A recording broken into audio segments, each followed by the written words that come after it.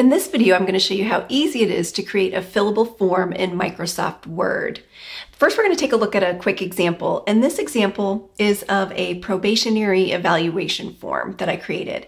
And as you'll notice, I have fillable fields in this form that you can tab through or select with your mouse as you type through the form. So if I have the employee's name up here, and then I can tab over to the date, and then I can also select with my mouse where I want to go. If I have a checkbox, I click there and it checks the box. So this is an easy form that you can tab through, and I'm going to show you exactly how you can make one of these forms for yourself. The form that we're going to make is an employee status change form. And this is a typical form. It's also called a personnel action form, but it's a form that you use between HR and payroll to make status changes for employees.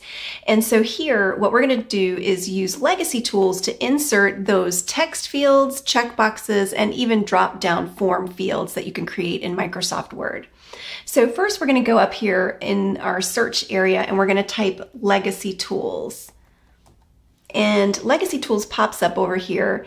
And as you'll notice, you go over here and you have these first three icons have the text form field, the checkbox form field, and the drop-down form field that you can use and insert into your form. So first I'm going to go ahead and select the text form field for the date. And as soon as I enter this in, I can select it by highlighting it, and then I can change the formatting. So if I want the form to be filled in, whoever's typing it in, say I want it to be a little bit bigger and italics so it stands out different from the form itself that I created with all the bold text. So right there, I've formatted this to be italics and the font size of 12. And if I copy and paste, so I hit Control-C to copy that, I can enter that in anywhere that I want a form field. And this is anywhere where I want the person who's going to use this form and fill in this form to type in text. So all I have to do is hit Control-V and paste that everywhere that I want that text field to go. And then when I get down to this area, I want to have a drop-down form field. So I'm going to go back up here to my search area where I have legacy tools, and then I'm going to select the drop-down form field. All right, it looks exactly the same as the text form field, right? But if you double click on it, it opens a window and lets you insert your criteria that you want to put into your drop-down. So we're going to say, please select, and we're going to add that, and maybe we're going to say status is active, on leave, or inactive. And you can enter in as many form fields as you want. Over here on the right, if you want to move these things up and down, you can do that with these little arrows, and then you just click OK. And now when you lock your form, the person who's going to use the form and fill it in is going to be able to make a selection in that drop down. So I'll show you how to do that in just a minute. Now, say I want to use the exact same form field. All I have to do is select it, copy, and paste over here. And it's the same text field. Now, let's just say I did want to make sure that that was formatted as font size 12 and italics so it will match the rest of the form. I'll do that real quickly over here.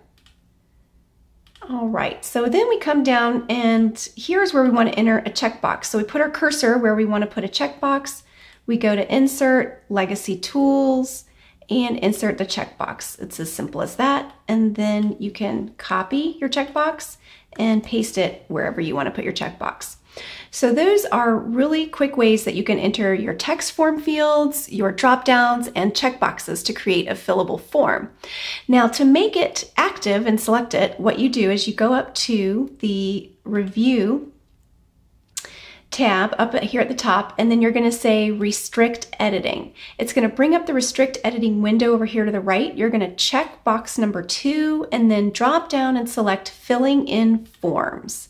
And then say, yes, start enforcing protection. and I'm not going to put in a password. If you put in a password, remember you're going to have to remember that password and write it down and not forget it. So I typically don't put in a password, but you can if you want to, and then you would just click OK.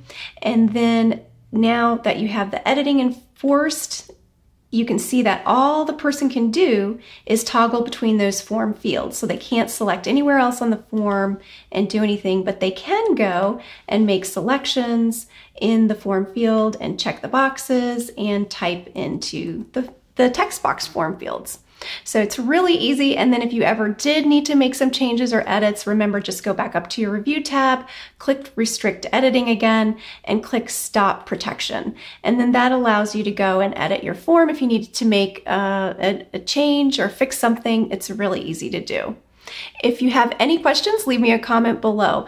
Be sure to subscribe to my channel and visit my website, SharonSmithHR.com. Thanks for watching.